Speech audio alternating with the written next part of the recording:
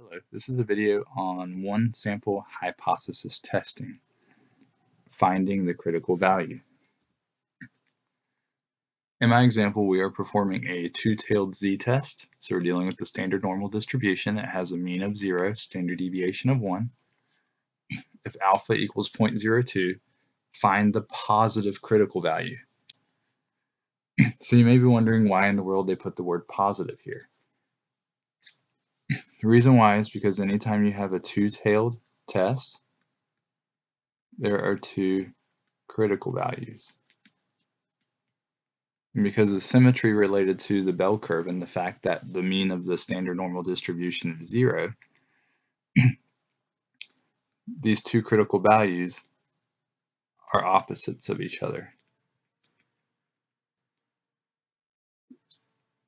Two critical values are opposites of each other.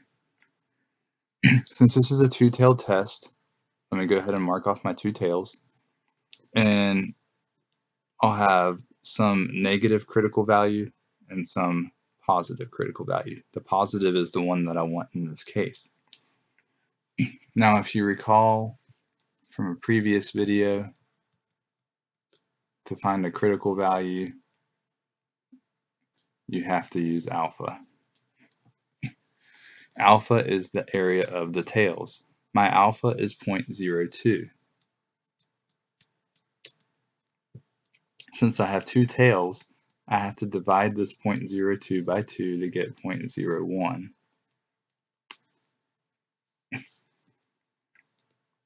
So 0.01 in the left tail, 0.01 in the right tail.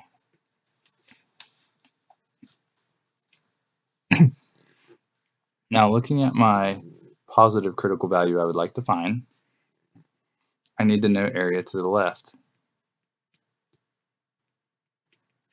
Well, area to the left is 1 minus the area to the right, so 1 minus 0.01, which is going to give us 0.99 in this case.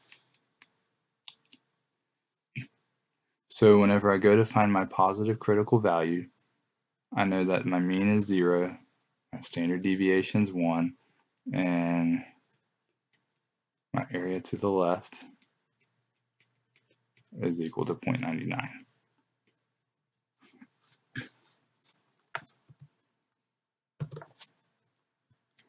In Google Sheets, you'll go to the Compute tab. We're still dealing with the normal area here, or normal region. The mean is still 0, standard deviation is 1, and the left tail area is actually 0.99. That is the area to the left of the data value or critical value I'm trying to find. I get about 2.33. 2.33.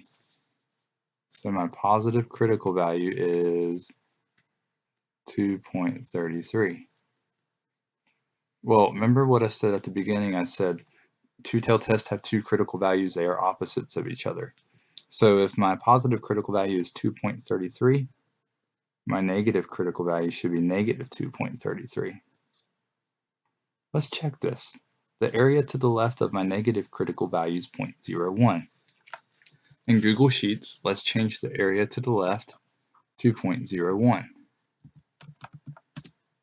And look what happens. Same answer, except now it's just the opposite with the negative sign.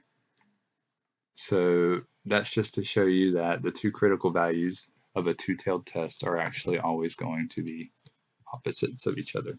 So that's all I have for you for now. Thanks for watching.